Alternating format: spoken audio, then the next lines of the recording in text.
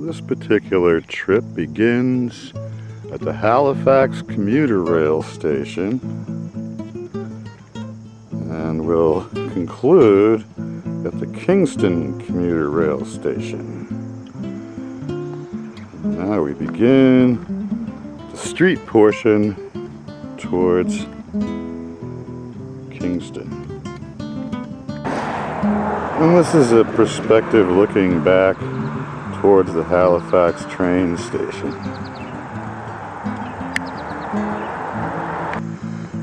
There's the view towards Boston.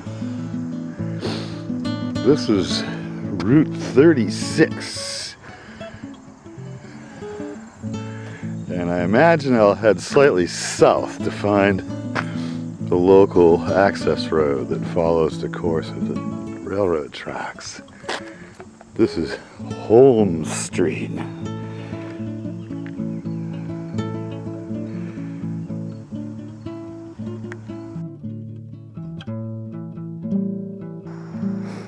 Now, heading down Holmes Street southward towards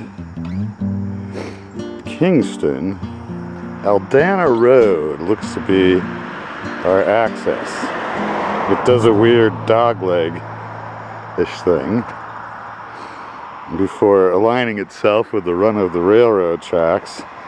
And here we are looking back towards Holmes Ave and the intersection of the Halifax Commuter Rail parking lot, which is up there a ways. You can kind of still see it.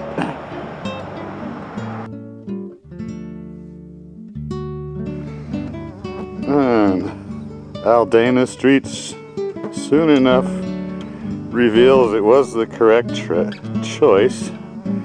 And we have a wildlife management area along one edge of it.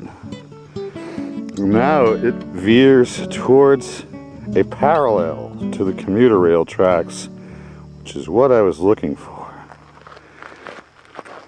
And here we have a look back.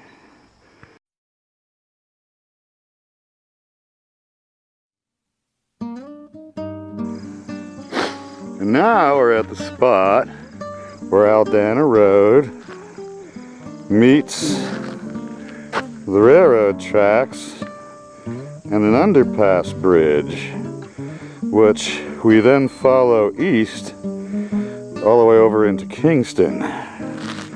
So, flimsy Google Maps aside, and all the usual nonsense of worry, it would appear I found the route.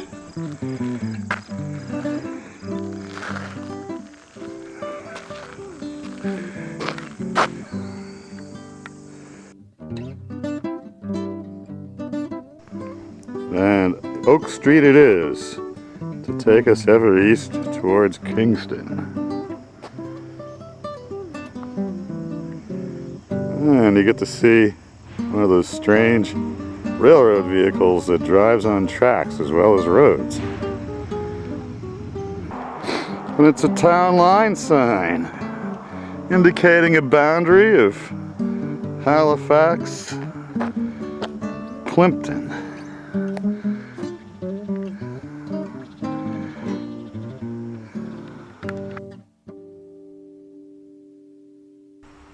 And lo, we approach the Kingston-Plimpton town line and the next significant road intersection.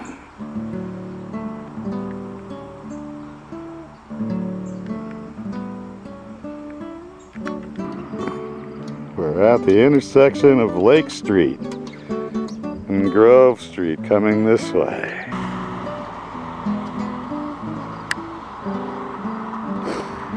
Here, we continue following Lake Street to the east.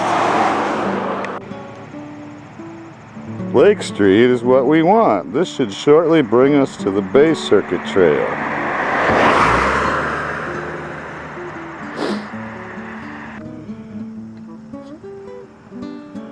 The critical corner.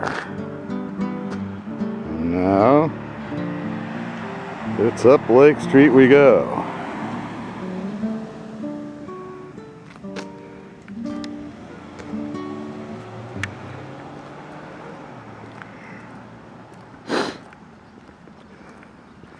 Next stop, Bay Circuit Trail.